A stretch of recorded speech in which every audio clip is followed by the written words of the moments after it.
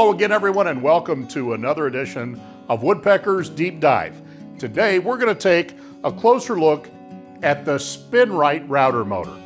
Woodpeckers is the exclusive United States distributor for SpinRite, and I want to show you some of the features today that made us decide that this was the right router motor for our router tables. All right, let's get started. One of my favorite features of the SpinRite is the fact that we're not using a router collet on this. This is an ER20 collet.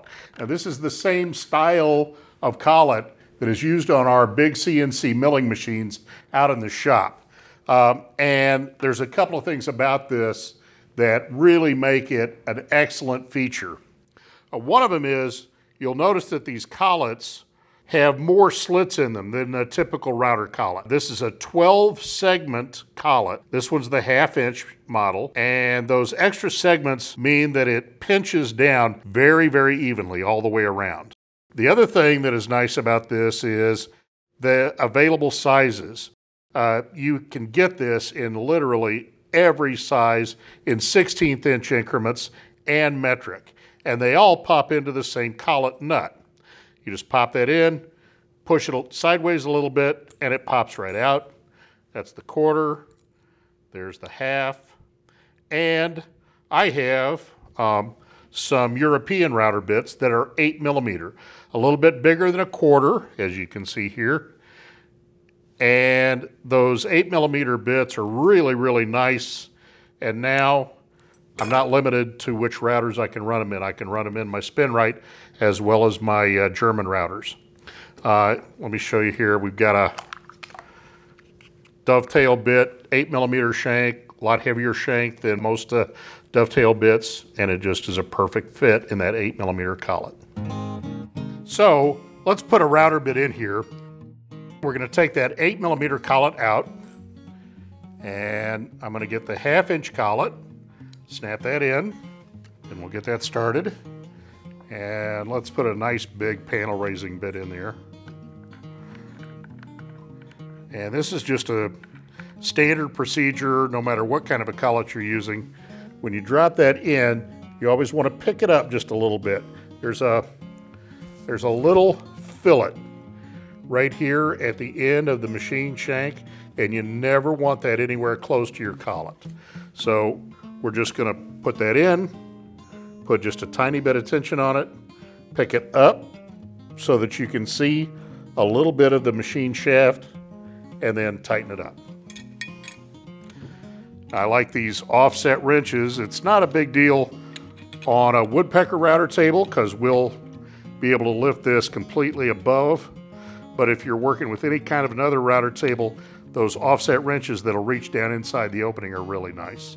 And one thing I really like about the SpinRite router motor is that it is not designed to have a handheld base. It is designed specifically for a router lift. What that means is the body doesn't have any pins on it. If you look at most routers this size, they have pins on there that help guide it into the handheld base.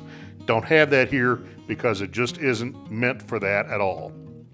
Now what that means is when you go to mount it in a router lift, like Woodpecker's PRL-V2, there's nothing to catch or trip or bind or break. All right, it's just a very, very easy fit. And what we want to do here is locate the switch on the front. We want that to be on the same side as the micro adjust, and we're just going to drop that on. And then we'll start snugging up the set screws. All right, now let's drop it in the router table and take a look at a couple other features.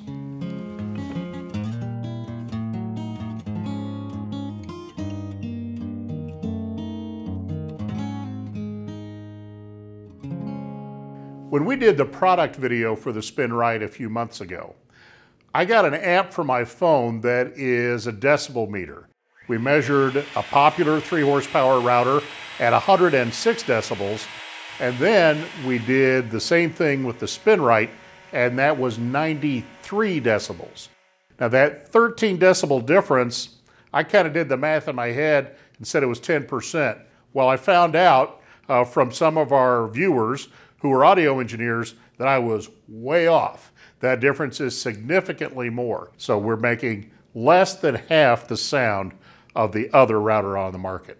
Now, part of being quieter is it's also smoother. It has significantly less runout than other routers of the same size. And what that smooth, quiet operation means is you get a cleaner cut. All right, let's take a look.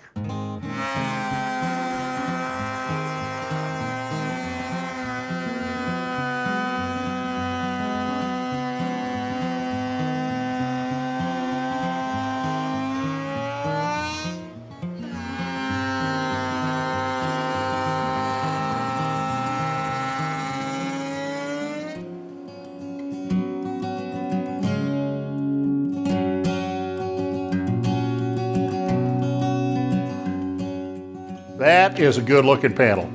Hey folks, if you're interested in this SpinRite router, there's a link down below that'll take you right to the page on our website.